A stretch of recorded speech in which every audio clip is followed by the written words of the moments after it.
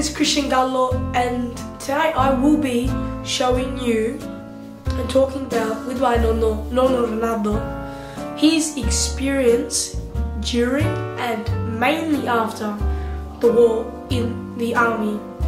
And without further ado, this might be a bit long, but it'll be interesting, hopefully. And here, Nonno.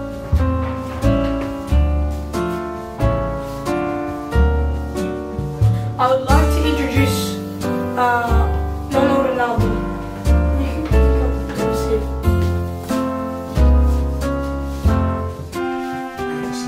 Sì, grazie.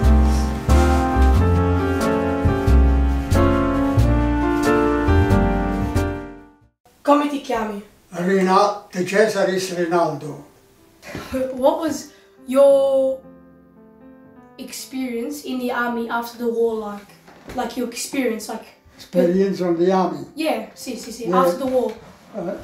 After World War II. When I've been in the army, See? I go in Udine and go on the caserma. Stay 18 months. When start finish, 2 weeks, my capitano said, "Hey, you come here." I go see him. Say, "What are you doing?" Say, "What you want, I do." Say, "You have to work on the post office." Yeah, on the army post office. Next morning, I go and see this capitano and said, "Can you drive a motorbike or car, this, that?" "Yeah, I can drive a motorbike." Said, "Okay." He said, "Tomorrow morning you come here, we go to the post office with the motorbike." I drive a motorbike and him sit behind me, come too. Go to the post office, Udine post office, and he said, "We go in."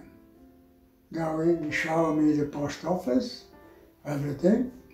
After I talked to the postman there, he said, "Oh, you can come tomorrow morning with a bag and catch all the mail for the soldier, and you go this way. When you go inside for your room, you get the bag on the back, all the mail, and you say, "Oh, this go 7 company, the other one go commando company, this go another one, this go another one." The commando come pick up all the mail for his soldier, every day, like this. Per mangiare, and then a big T-bone I take, and he mobiled me, this big man, big stomach. "You want to stay here on the army or you want to go home?" "No," I said, "I want to go home." He said, "You go home." And one day, all the people what go in that day, said on 15 November, and the capitano, the commando for this section, he called everybody, all the people, you, go home tomorrow and finish, not stay anymore in the army. Hey! He said, "Very good."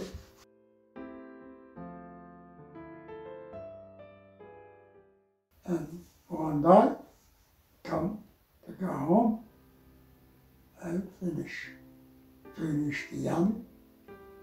When you go home, Mama is like, "Oh, very good, you're going back." My dad is like, "Was good?" "Yeah, oh, very good." And stay there.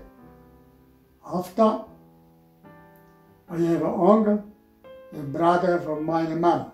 Him was on the army too. He was here, Australia. Right one mile. He said, "You want to come to Australia?" Yeah. I said, "Give your hands another mile." 3 months. He made an application for me here in Melbourne. This man give me the hands and 1 mile for my uncle, and him sent to me, and I start make everything. About 4 months, come one letter. And so I thought, "Oh, you're lucky. You come to Australia." Come over to the sunny side now. Australia, a great place for families. Opportunity for you. Fine for your wife. Great for your children. You could be on your way to a sunnier future in the new year. On your way to Australia, a great place for families. Send for this free wallet of information. You'll find a coupon in this week's local TV paper. So I want boat, big one. Was about 700 people in there. And that time to come to Napoli, to come here, Melbourne, Port Melbourne, about 33 died on the water. Because before I come here, I was in Switzerland and in Germany to speak German. So I said, "Oh, I look a job in here for you." And we start around for the factory. I said, "Oh, my cousin said, I want a job for this, my cousin." No, I said, "No job." And we see one big factory in Johnson Street, Fitzroy. Because I live with my cousin in Brunswick. Yeah.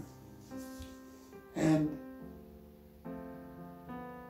it's like the cousin in the office, somebody there. He said, "What do you want?" This man, you know.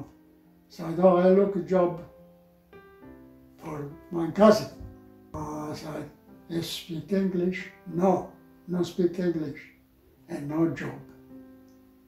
And this business, it was a German one, and I was speak German excellent.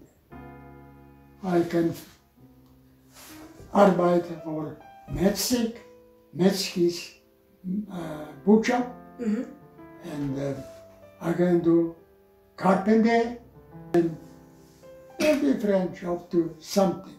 And this man organized like this. Said, "How long are you here?"